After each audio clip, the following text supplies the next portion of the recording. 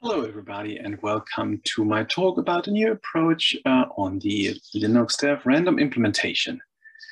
Before I'd like to start, allow me please to say that I would very much like to be on site together with you to have face-to-face discussions and talks about this implementation. Unfortunately, the US government is not allowing European citizens to travel to the US these days. So therefore, it is just a virtual event, at least for me. Nonetheless, while you're watching this video, I am available at the conference's chat system to answer all questions and all issues and comments that you have. Even after the conclusion of this conference, I would be more than happy to discuss any issues and problems that you have over email or other communication venues. That said, let's have a look at the actual presentation now. Before I'd like to jump right into the presentation, allow me to say that this presentation and also the code that I'm going to show here is a means to facilitate the discussion around dev random and to achieve an implementation that is flexible to the extent needed by all different vendors and users. That said, my first step to outline the Linux RNG implementation that I am providing here is to discuss the goals, the design goals with you. The second step is to analyze and outline the design. Finally, I would like to cover the entropy sources with you and followed by the actual initial seeding strategies that are applied to achieve a fully seeded DRNG as soon as possible. Okay, let's have a look at the LRNG goals. Now, one of the first goals that I definitely have is that only cryptographic primitives are being used for data processing. That means in the LRNG, you will not find things like LFSRs or other data processing steps that do not rest on cryptography. In addition, I do have a lockless high-performance interrupt handler. Of course, when I say high performance, we have to compare it to the existing dev random implementation, and a later slide will do so also to give you an idea of what high performance truly means here. Also, considering that the LRNG will be the resting foundation of the cryptography in the entire Linux system, we need to have test frameworks for all processing steps so that every researcher and every developer can have a look and verify that indeed the LRNG provides and performs its operation as it is supposed to be without losing entropy. An additional aspect is that during power-up, but also at runtime, certain tests are applied to the received data and also to the implementation itself to make sure we always have untainted entropy data. The key element is that the LRNG attempts to be API and ABI compatible to the existing dev random implementation. This is clearly obvious with the patch set that is provided. It provides a kernel configuration option that allows the LRNG support to be enabled or disabled. If you disable it, the existing dev random implementation will be compiled. Otherwise, of course, the LRNG. And that also means if you apply the patch, the LRNG patch, there is no change at all needed in the remainder of the kernel or even in user space. So you can just use it as it is. Another aspect that is of importance is that the LRNG provides a flexible configuration environment to support a wide range of use cases. Maybe a step or a word about my background. I'm working with a lot of different vendors, system integrators, and even distributions. And lately, I see more and more the problem that they have different use cases they would like to achieve, which is very difficult with the existing dev random code base. And the LRNG should be able to cover all these use cases that at least I'm aware of during my discussions with all of these different vendors. Another aspect is that the cryptographic primitives that I mentioned at the beginning can be changed and even changed at runtime if it is allowed via the kernel configuration. Also, one goal is to provide an implementation based on a clean architecture. Clean architecture means every entropy source, for example, has its own definition, it has its own implementation. The DRNG management has its own implementation, and all of those different code bases are then being tied together. Yet these different code parts work relatively autonomous and independent of each other. Finally, there is a standards compliance that I'd like to achieve with the mentioned standards, yet any code providing these standards compliance is only compiled if a respective kernel configuration option is being enabled. Otherwise, there is no code whatsoever being left in the LRNG around this.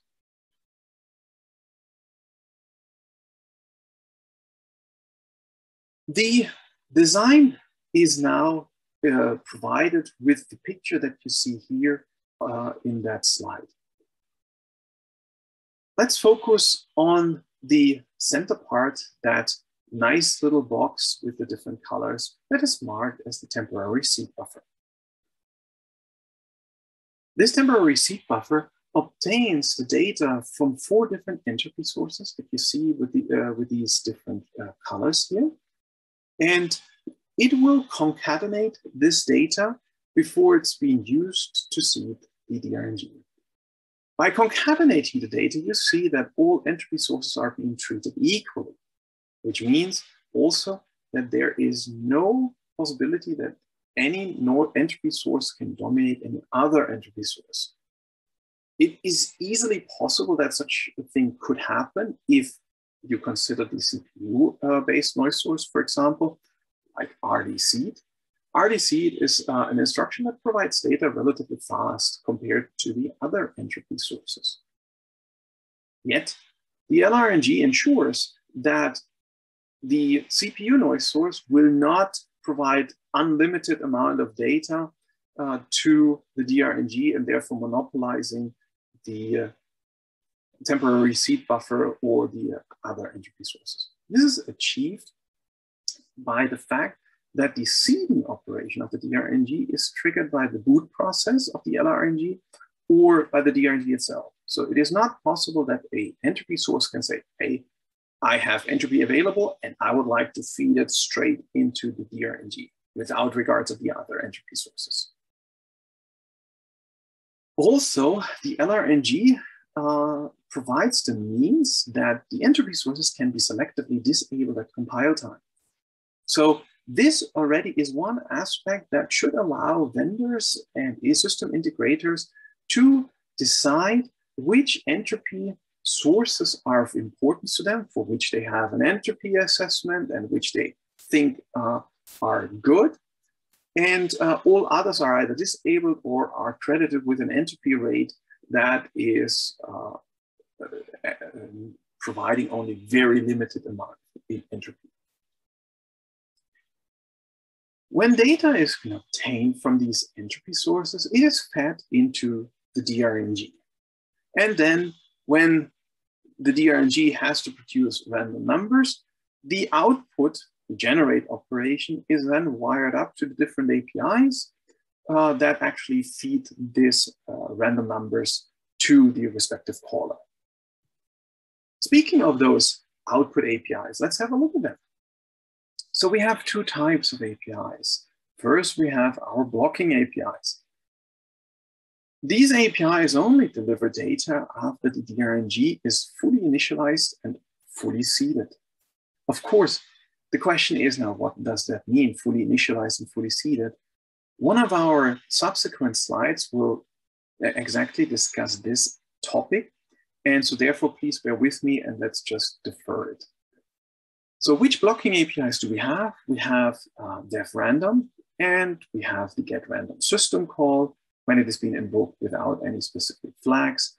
And finally, the get random bytes full in kernel API, which is called after being triggered by the add random ready callback that would fire only when the DRNG is fully initialized and fully sealed. All other APIs that we have in the LRNG deliver data without blocking until the DRNG is fully initialized. So therefore, they do not provide any guarantee whether it is sufficiently initialized or seeded. After looking at the output side of the DRNG, now let's look at the input side of the DRNG. That actually is the seeding part. So again, as mentioned with the design, we do have this temporary seed buffer, which is a concatenation of all output from all entropy sources. During boot of the system, we actually apply the following concepts. The DRNG is seeded after all entropy sources have collectively available 32 bits of entropy.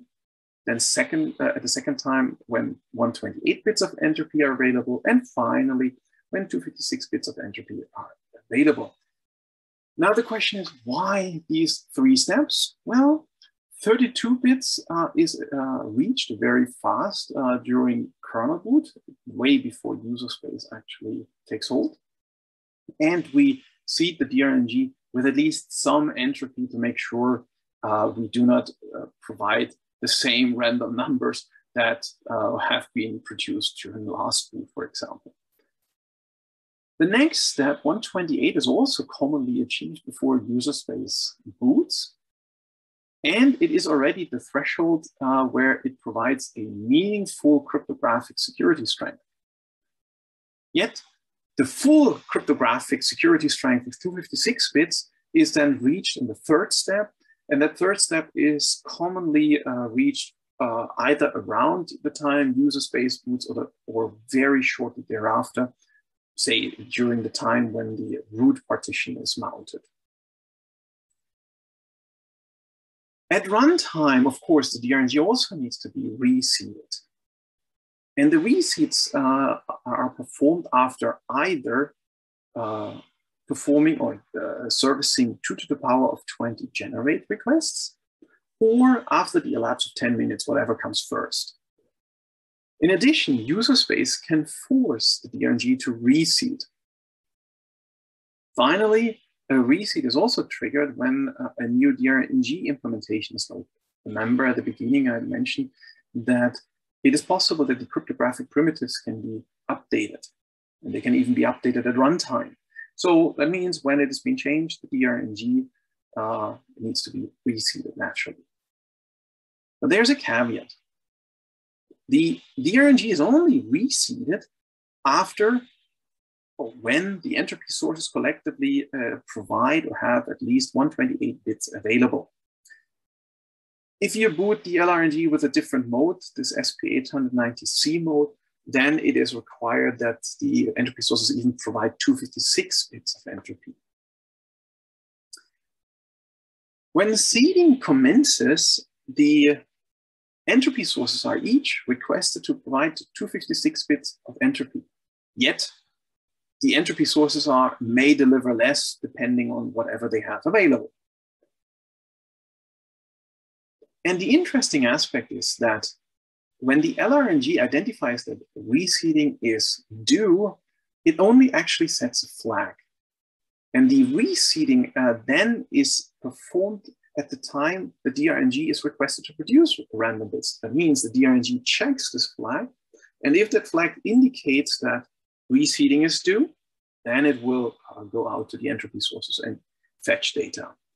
So with that, it might be possible that when the DRNG wants to seed from the entropy sources, these entropy sources, in fact, actually do not provide sufficient entropy. Like it does not provide they do not provide 128 or 256 bits. That's actually quite harmless, considering how often we do reseed if you look at the initial statements. However, it becomes harmful if it is repetitive that reseedings are not completed. And there is a precaution in the DRNG where when the DRNG has not been reseeded with a full strength for more than 2 to the power of 30 generate requests, then the DRNG goes back into the non-seeded state. What does that mean? If you consider the previous slide, there the non-seeded stage means that the blocking APIs will again block. That means it's possible that the def random or get random will block eventually. The pictures that you see here on this slide show the regular seeding behavior. That means the upper picture is the regular seeding behavior, where you see the different entropy sources, the interrupt, CPU-based jitter RNG, and the auxiliary entropy. It also shows you the amount of data that's being collected by the respective entropy source and the amount of entropy awarded to this data. On the other hand, the picture at the bottom shows a different seeding strategy, and you will see shortly that what these different seeding strategies actually entail. Another aspect that is of importance is that the LRNG is capable of managing different DRNG instances per NUMA node, if NUMA node is being compiled. Also, the hash context used for conditioning, we'll see in a second what conditioning means, will also be handled NUMA node locally. Every DRNG seeds itself from the actual temporary seed buffer, but in order since during boot time insufficient entropy may be available, the DRNG instances are being initialized in a sequential order. So first the DRNG for NUMA node 0 is initialized, then for NUMA node 1, and so on. How entropy is available, essentially. And if a request for random number comes in, the LRNG tries to service it through the NUMA node local DRNG instance. But if that is not yet fully seeded, it reverts back to using the DRNG for NUMA node 0. And to prevent a reseed storm, considering that all the DRNGs are managed independently of each other, the at least timer-based reseed thresholds are different for each DRNG. The DRNG for NUMA node 0 has still the 10 minutes that I mentioned before. Then we have NUMA node 1, which has 700 seconds. NUMA node 2 has 800 seconds, and so on. Yet this entire code is only present and compiled if the NUMA support is compiled for the car. I mentioned that we only use cryptographic primitives for data processing. Now let's have a look what that really means. Actually, we first have to consider what processing steps do we have that we need to consider. We first, of course, have the DRNG. The DRNG is one cryptographic primitive that's been used. The second one is actually the conditioning hash. We will see when we discuss the entropy sources what conditioning really means and how data is being processed there. But at this point, let's just say that the conditioning hash is either a SHA-256 or we will see a SHA-512. The built-in cryptographic primitives is a CHA-20 DRNG. You see here in that picture the concept of the CHA-20 DRNG. Essentially, it is the key stream that is being provided by the CHA-20 operation that serves as the random number that is being returned to the caller. In addition, the DRNG implementation implements an enhanced backward secrecy, which means that the internal state of the CHA-20 DRNG implementation is being updated every time a random number request is being serviced. For the conditioning hash, the built-in implementation rests on SHA-256. This implementation has been taken from the /lib directory, and here you see the built-in implementations do not rest on the kernel crypto API. So it means that it is possible for the LRNG to be compiled without the kernel crypto API support. But if it is available, the kernel crypto API, then we also can draw on its primitives. And there we have an SP890 ADRBG, which uses accelerated AES or SHA primitives. And we can even use accelerated SHA primitives. In our case, we use a SHA-512 for the conditioning hash.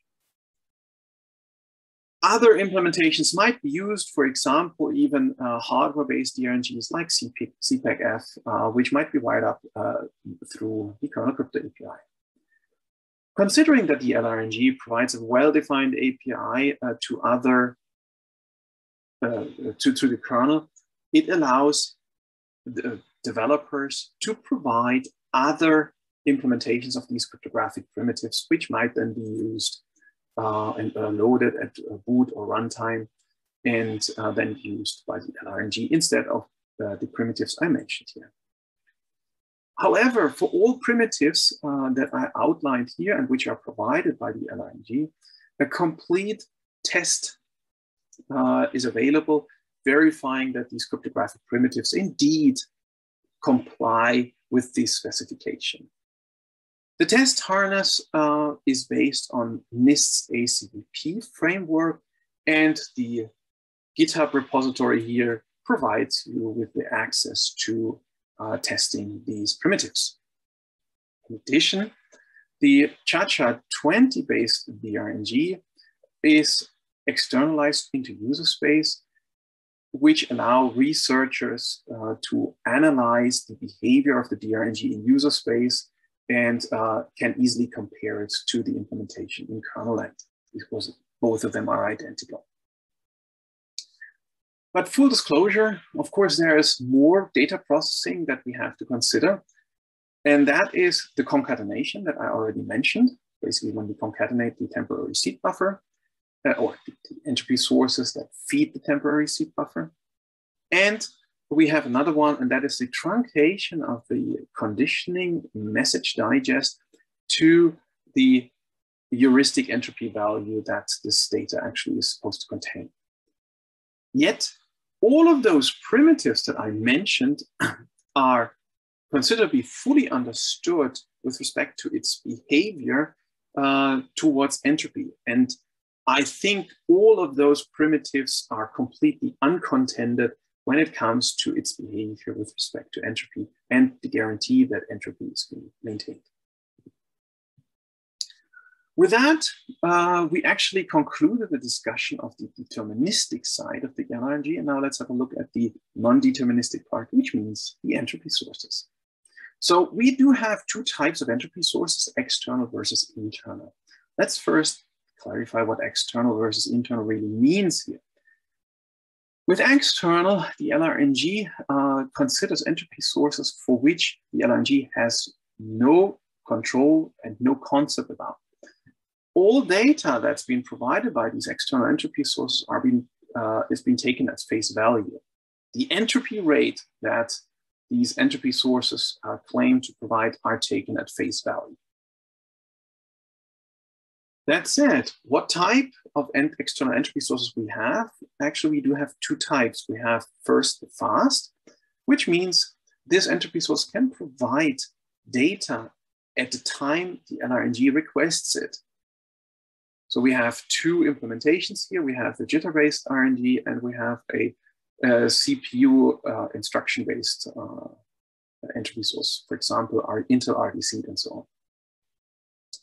In addition, these slow entropy sources, external entropy sources, well, they are not slow in the fact that they provide a slow rate, but rather they provide data uncontrolled by the LRNG. So the LRNG has to expect data at any time, and the LRNG cannot go out to the entropy sources to fetch data from it straight away. So data is just trickling in. All data that is trickling in has to be somehow stored and managed, and that is managed and stored in this auxiliary entropy pool that you see here on the lower right part with that picture. The concept of that auxiliary pool is actually quite straightforward. It is a hash context, and every time data is being received, this data is being inserted into that auxiliary pool by performing a hash update operation. When data is being required from that auxiliary pool, well, the message digest is being created, followed by an immediate reinitialization of that hash context and the insertion of the temporary receipt buffer into the hash, into that state. That reinsertion of the temporary receipt buffer into that state is only there to ensure backtracking resistance, but that temporary receipt buffer is not considered to contain any entropy anymore because it is used to seed the DRNG and transport its entropy over there. Now, let's look at the internal entropy source. When external entropy source means the LNG has no concept of its structure, the internal, of course, means the LNG has full control over that entropy source. It knows all its concepts and knows the entropy state. And we have one internal entropy source, which is based on interrupt timing. All interrupts that are being received by the LNG are treated as one entropy source. The data collection that's being implemented by the LRNG is executed in interrupt context. In addition, eventually, data also needs to be compressed with the conditioning hash, and that is partially implemented in interrupt context and partially in process context. And as I mentioned, this compression is a hash update operation because the concept of this entropy pool is identical to the auxiliary pool where the entropy pool is just the hash state, the hash context state. Now you may scratch your head and say, wait a minute, how can it be that a hash update operation, which is very costly, which executes an interrupt context, can still lead to a high performance interrupt handler? Well, you see here with the graph in the upper part, actually the measurements that I have conducted. That graph shows the mean duration in CPU cycles to service one interrupt within the LRNG. That depends on the collection size. Please bear with me, the collection size is explained in the next slide, so therefore just take it. The default collection size is 1024, so that means if I look at the graph for AVX SHA-512 conditioning hash, it takes on average a little bit more than 40 cycles to service. If you compare that with the existing dev random implementation, which is marked with a gray line, the existing dev random implementation requires close to 100 cycles on average to service one request. And that means, you see it already, that the interrupt handler of the LRNG is almost twice as fast, or more than twice as fast as the existing implementation. And that can even be faster if a certain kernel configuration option is being disabled, the continuous compression operation, if that is disabled, which means that the hash update operation even is then moved into process context to have an even higher or faster interrupt handler. Now let's look at the processing side. How can it be achieved, this performance? And I have two pictures here with me. And let's have a look at the topmost picture. And there, let's look at the top left part. Eventually, the kernel receives an interrupt and pings the LRNG that such interrupt has been received. The LRNG now obtains its timestamp. In our case, it's just a cycle counter from RDTSC, for example, on Intel. It divides this value by the greatest common divisor and takes only the 8 least significant bits of that data. It applies some entropy estimate on it, and it performs some health tests on it. And then it concatenates it into the per CPU collection pool. That collection pool, again, is per CPU, which means it can be accessed without any lock. So therefore, already we have a lockless handling here. Additional data that is not believed to have any entropy can also be added into the collection pool that may be received by the CPU while the interrupt is being serviced. When the collection pool is completely filled, then and only then the hash update operation is performed to insert the collection pool state into the actual entropy pool. And again, that entropy pool is also CPU local. That means also this hash update operation would be serviced without taking a log.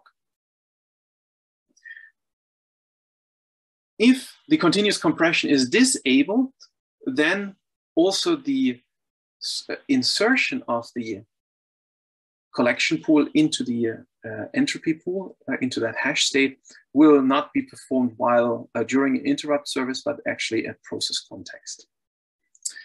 When now the temporary receipt buffer shall be filled with data from the interrupt entropy source, then it calculates or requests the generation of the message digest from each entropy pool. All of those message digests are being fed into another hash to have a combined data set for all entropy pools, for all CPU local entropy pools. This is followed immediately by a reinitialization of the per CPU entropy pool. So in order to service the next insertion of the collection pool.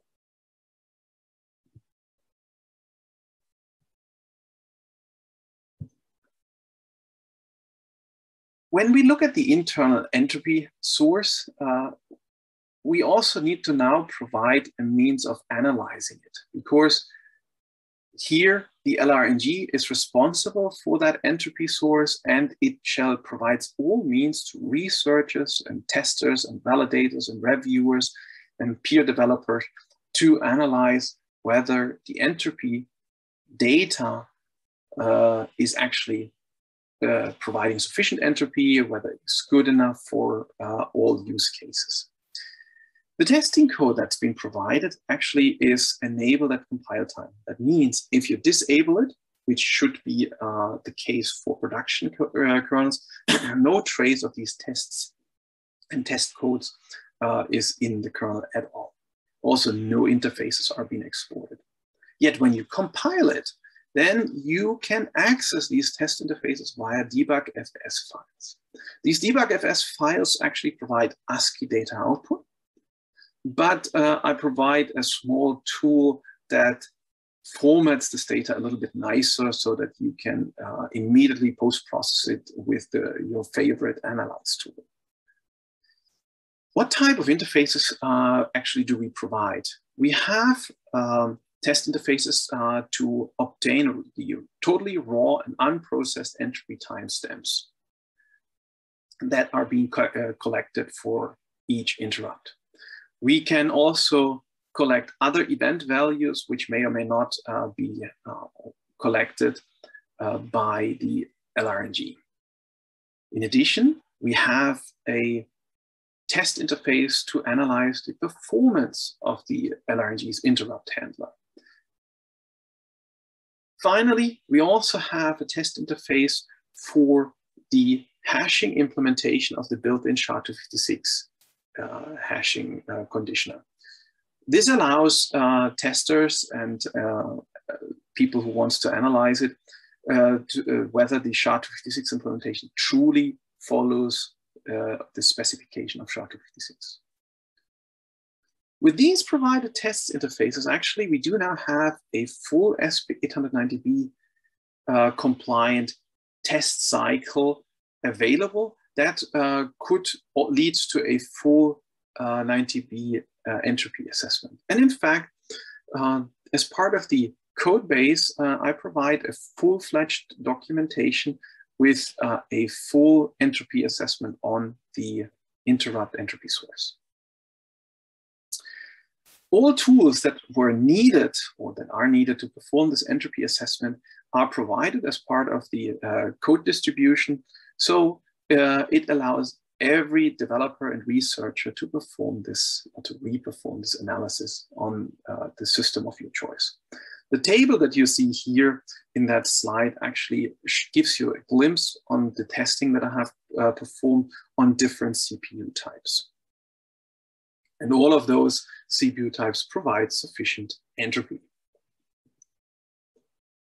Another aspect that should not be forgotten is that health tests shall be applied. Actually, we do have two types of health tests, which can be enabled at compile time. So if you disable it, naturally the code is not there. You do not incur any performance penalties that these self-tests apply or provide. The first type of health test is actually a power-up self-test, which verifies the cryptographic mechanisms, whether they are okay or not. And it also validates the timestamp management. It means the collection pool is tested whether it truly performs a proper concatenation of timestamps and time data. We also have an adaptive proportion and a repetitive count test for the entropy data. That means these tests shall verify that the entropy data actually is, or whether it is temporarily degraded. In addition, we have a timestamp pattern detector, which rests on the fact that the first, second, and third derivative of time is calculated, which must always be not equal to 0. With the presence of an adaptive proportion test, the blocking interfaces will block until this test actually completed its power-up cycle. The good thing is the adaptive proportion test and the repetitive count tests are only enabled with a certain boot time flag, because it might not be of relevance for some users. And with that, with these health tests, we actually achieve an SP890B compliant entropy source. Let's have a look at now the seeding strategies. Because the seeding strategies guarantee that we do have a fully seeded DRNG as early as possible. Let's recap. We already mentioned that we have these 3 steps where the DRNG is initially seeded with 32 bits, with 128 bits, and 256 bits of entropy, which marks an initial seed, the minimal seed, and the fully seeded DRNG. The blocking interfaces are being released when the DRNG is fully seeded. This is the default operation, which is applied when there is no other specific seeding strategy configured and compiled. Yet what other options do we have? And that is actually a seeding strategy based on entropy source oversampling. The initial and minimal seeding steps still apply. However, the fully seeded step is changed. This oversampling seeding strategy is only available if compiled or if selected at compile time. Otherwise, it is not available. In addition, a certain kernel command line flag must be set, and the conditioning hash must be greater or equal than 384 bits. What does it mean?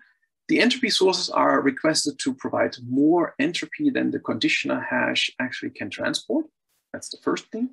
And the second thing is that the DRNG is being seeded with more entropy than the security strength of the DRNG. That seeding applies only during the initialization, that means the initial seeding. Any subsequent seeding then reverts back to require only a seeding strength of the security strength of the DRNG.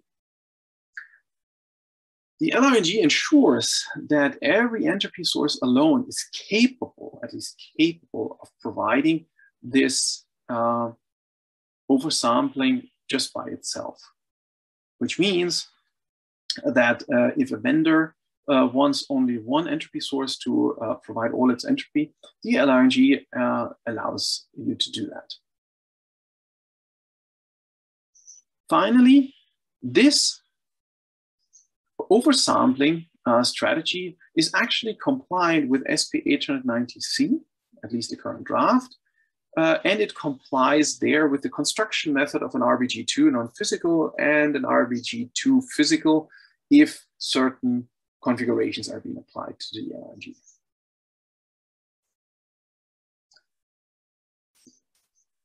Now, before I release the LRNG patch set, actually I provide an extensive testing to make sure it operates as it's supposed to be. First, I have an automated regression test suite available, which covers all the different options of the LRNG. You know, you've heard that we have many compile time and runtime options, and they are all being tested to really truly work as intended. In addition, there's a locking torture test. Why is that? Well, I mean, I said that the cryptographic primitives can be changed and updated at runtime. But at the same time, of course, the LRNG may be requested just to provide random numbers. And this locking torture test basically causes a full load of the LRNG and performs a loading and unloading operation of the DRNGs in a repetitive form and fashion. Also, I applied certain kernel test frameworks that are listed here, like KZan, UBZan, LogDet, the memory leak detector, SPARS. Another test is actually just a compile time test, and that is to see that the LRNG can be compiled without the kernel crypto API. So, and it is successfully able to do so. Also, I provide performance tests. You see the table here that gives you an idea of these performances. I have a syscall validation testing, and there is finally a test of the LRNG behavior in atomic contexts. This now leads me to the conclusion of my talk. I would like to point out where the actual code is residing. Here you have the GitHub repository where that code is located, along with all test tools that I mentioned and the actual documentation. Remember, there is a full-fledged documentation and entropy assessment, at least of the internal entropy source. The testing that I mentioned has been conducted not only on an Intel x86 or an AMD system, but also on ARMs, on different ARM systems, 64 and 32 bits, on small-scale MIPS processors, on a Power LE and BE system, as well as an IBM C mainframe or a RISC-V system. You see, I covered embedded systems as well as big irons. Also at the GitHub repository, you will find backporting patches to long-term support kernels that I listed here. And in addition, also other kernels. So with that, I would like to close my talk and hope that I provided at least a good addition to discuss the future of DevRandom and provide a complete production-ready implementation of a DevRandom device which uses contemporary cryptography and a contemporary approach without too many processing steps. With that, thank you very much for listening, and I would like then to ask if you have any questions. Please do not hesitate to reach out to me, and I would be happy to answer any questions that you have. With that, thank you very much, and bye-bye.